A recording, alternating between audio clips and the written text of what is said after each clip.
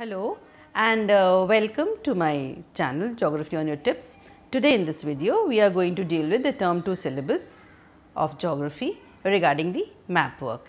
I am just making it very simple for you children that before the exams you can just go through the maps, just give 10 minutes to it and then you will be able to through with that. Okay. And one thing basic what is very important is that you should know that which state is where.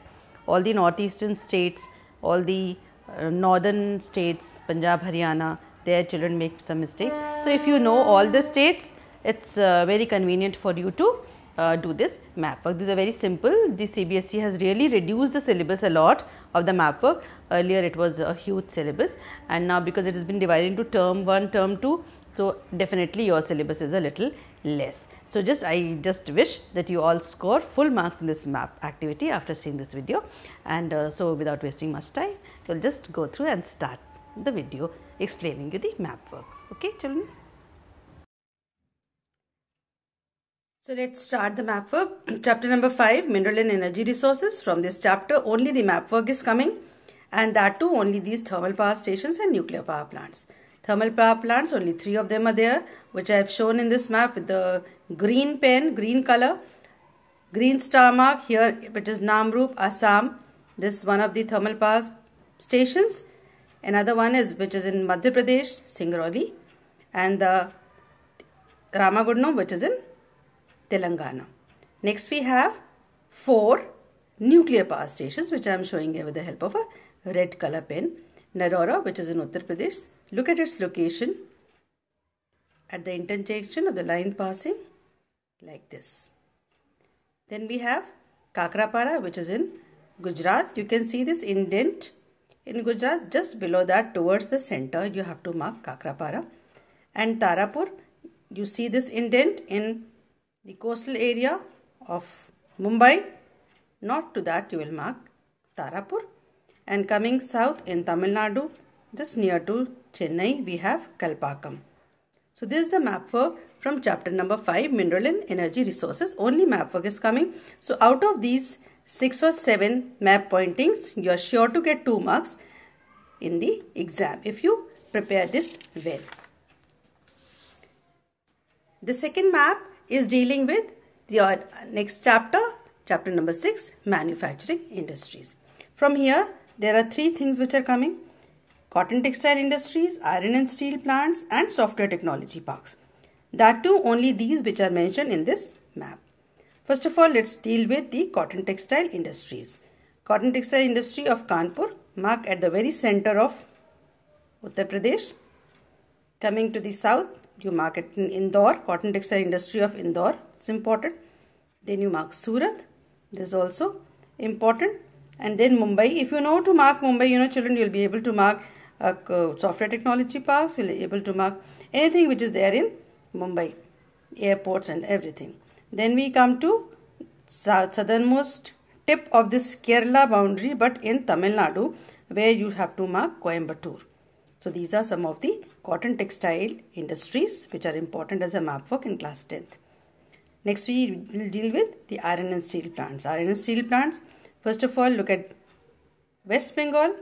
From wherever the Tropic of Cancer is passing, towards the center of Tropic of Cancer, you will mark Durgapur power plant. Then, in Jharkhand, towards the easternmost part but above the Tropic of Cancer, you will mark Bokaro iron and steel plant. And Jamshedpur again in Jharkhand only but towards this tip, as you can see in this map. Bhilai in Chhattisgarh towards the centermost part. Then we come to Karnataka, Vijayanagar iron and steel plant, and then Tamil Nadu's Salem steel plant. Next is the software technology parks, which are being shown here with the help of blue stars. Noida, Delhi and Haryana border, you will mark Noida's software technology park. Gandhinagar below the Tropic of Cancer but in Gujarat. Mumbai, and then to the southeast of Mumbai you will mark Pune. Hyderabad, which is in Telangana, and then Tiruvananthapuram, which is at the southernmost tip of Kerala, not in Tamil Nadu. So just be very careful while marking the Software Technology Park of Thiruvananthapuram. Next we are dealing with the next chapter's map.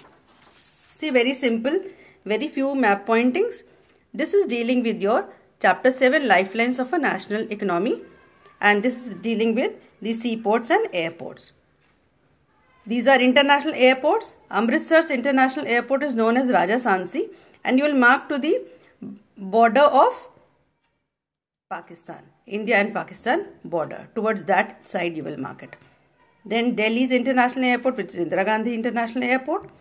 Then you come to Mumbai's international airport, which is called Chhatrapati Shivaji International Airport. Rajiv Gandhi International Airport of Hyderabad. Meenambakam Airport of Chennai. And Kolkata's airport, which is known as Netaji Subhash Chandra Bose International Airport. These are the few airports which you need to know.